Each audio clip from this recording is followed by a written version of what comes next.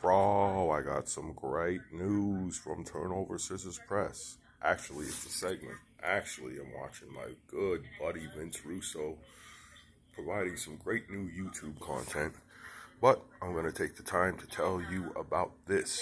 It's an article from the Washington, D.C. Evening Star, January 17th, 1932. Because I know y'all like the wrestling history, that's why you're here. And here you go.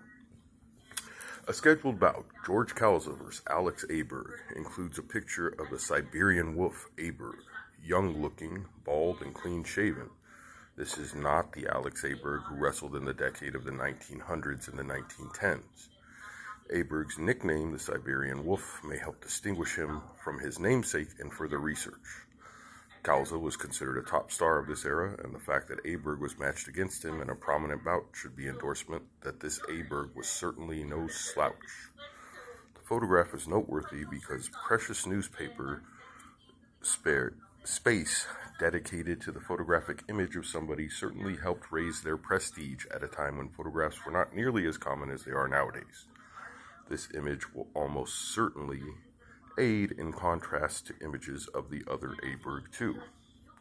Although I do believe I have found a couple pictures, still pictures of the first Alex Aberg who wrestled in the 1900s and died, I believe, like 1910 or 1911, and he did look similar.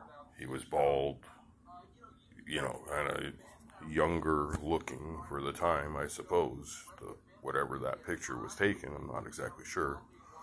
So there's some wrestling history, tidbits and nuggets from about 90 years ago. Your friends Turnover Scissors Press. As always, you can search Amazon for all the Turnover Scissors Press titles. And on YouTube, you search ECWW Wrestling for real boss content. See you later.